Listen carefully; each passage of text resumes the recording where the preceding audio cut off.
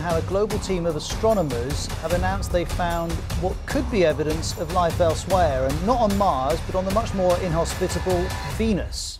Soviet astronaut breaks silence before his death and reveals terrifying secrets. In the vast cosmos where humans have dared to explore the unknown, there exist secrets that have been shrouded in mystery for decades. Secrets concealed by space agencies, hidden from the public eye and buried in the annals of history. Imagine soaring through the scorching inferno of Venus, a planet where lead would melt like ice in a furnace, while sulfuric acid rains from the sky, and the air pressure could crush you in an instant. What did the Soviets discover during their groundbreaking missions to Venus and Mars, and why did they keep some of these revelations locked away? But that's not all. A Soviet astronaut orbiting Earth on the International Space Station recently captured something inexplicable: a formation of unidentified flying objects drifting above our planet.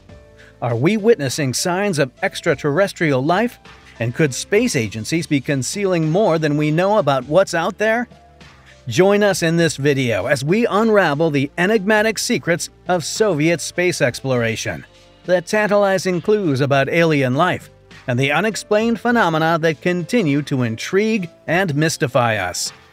The space race was a monumental competition during the Cold War era, not just between the United States and the Soviet Union, but also a race for supremacy beyond our planet. The Soviets in particular embarked on a space program marked by unmatched ambition and groundbreaking achievements that continue to amaze us. In 1957, the Soviet Union made a historic leap by launching Sputnik, the world's first artificial satellite. Sputnik was a 184-pound metal sphere that orbited the Earth, marking humanity's first step into the cosmos.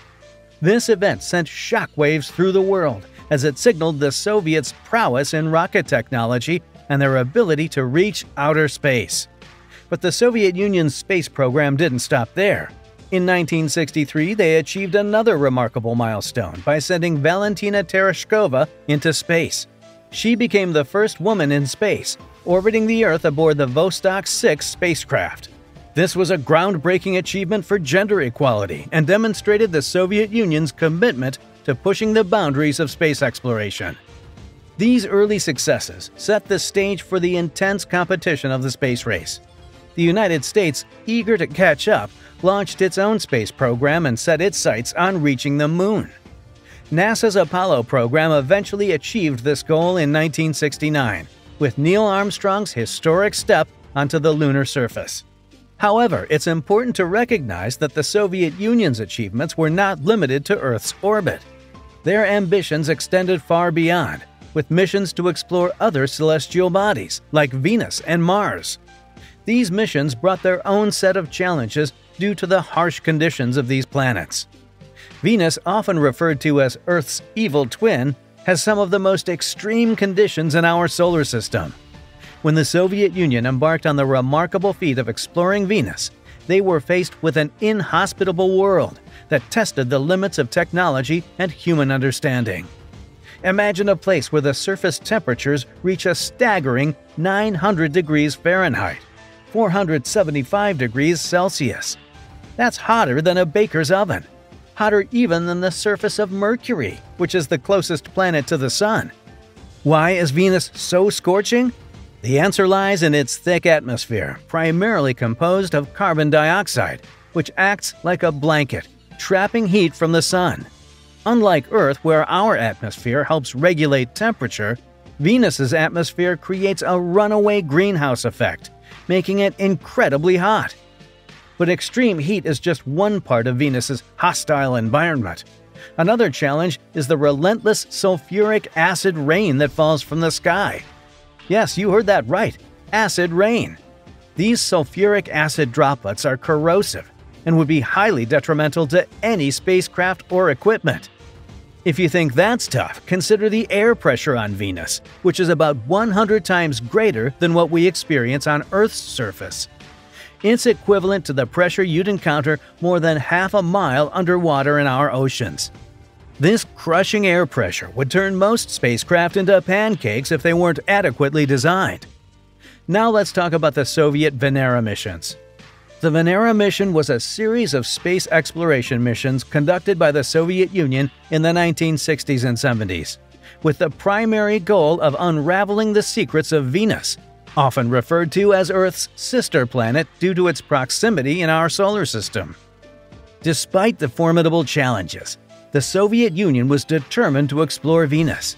The Venera program became their platform for unraveling the mysteries of this enigmatic planet.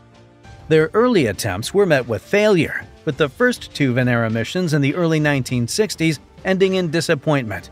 Venera 3, for instance, launched in 1965, but it crashed onto Venus without sending any data back to Earth. It was a tough start, but the Soviets were resilient. By 1967, the Venera 4 spacecraft successfully touched down on Venus, marking a significant milestone. It braved the harsh conditions long enough to send valuable data back to Soviet scientists. This was a groundbreaking moment because before Venera 4, we knew very little about Venus other than the fact that it had thick, ominous clouds. Venera 4's data revealed that Venus's atmosphere was almost entirely carbon dioxide, devoid of oxygen or water vapor. It also showed that there was no magnetic field on Venus. These findings were crucial in understanding the planet's hostile environment. But Venera 4 was just the beginning. In the years that followed, the Soviets launched 12 more Venera missions, each equipped with improved technology and better preparation to face Venus's challenges head-on. Venera 5 and 6, for example, were launched just days apart in 1969 and brought back essential atmospheric data. However, the most impressive missions were Venera 9 to 12, conducted between 1975 and 1978. These spacecraft were larger, weighing up to 11,000 pounds, 5,000 kilograms each, and carried landers that could capture clear, accurate photographs of Venus's surface. These photographs were astonishing because they unveiled a world we had never seen before, despite Venus's thick cloud cover.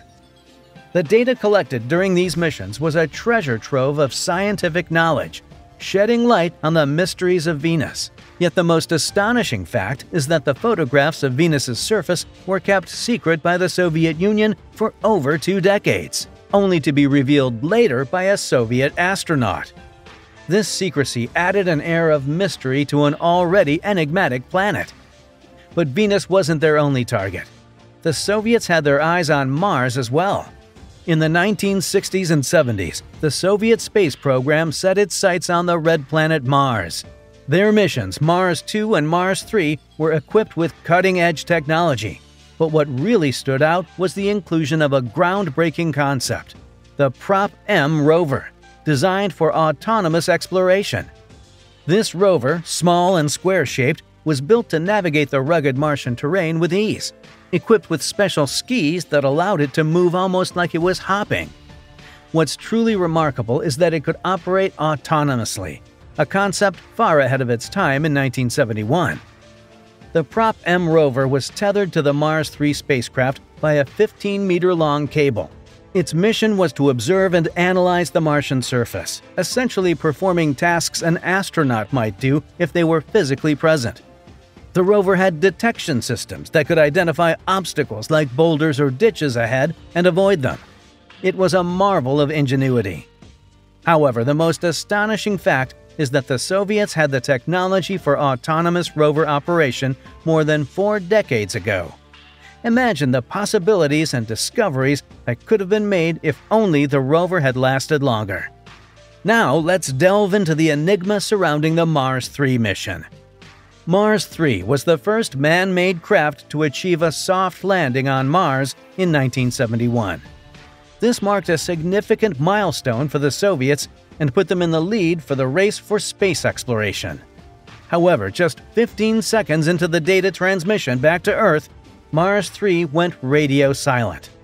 The sudden loss of communication left scientists puzzled, and theories began to emerge. Some speculated that a Martian dust storm, known for its ferocity and ability to sweep the landscape, might have engulfed the spacecraft, causing the communication failure.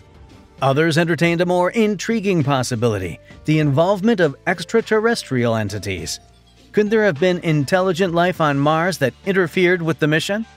This notion opened up a realm of speculation and wonder, igniting imaginations about what might be lurking on the red planet.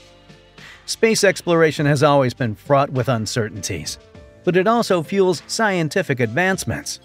When missions encounter challenges or failures, they become opportunities for learning and technological evolution. In the case of Mars 3, its unexpected loss spurred the Soviets to improve their subsequent missions. By the 2000s, NASA's Mars Reconnaissance Orbiter was launched to search for traces of Mars 3, ultimately confirming its authenticity. The debris included recognizable items like the parachute and circular metal objects, providing tangible evidence of the mission's reality. The mysteries surrounding the Soviet missions to Mars persist, leaving us to wonder about the possibility of extraterrestrial encounters or what other secrets the Martian landscape might hold. These unexplained events in the realm of space exploration remind us that the universe is vast and full of wonders, waiting to be uncovered. As we continue our exploration of the cosmos, we'll remain curious and vigilant, ready to unveil the secrets that space may one day reveal.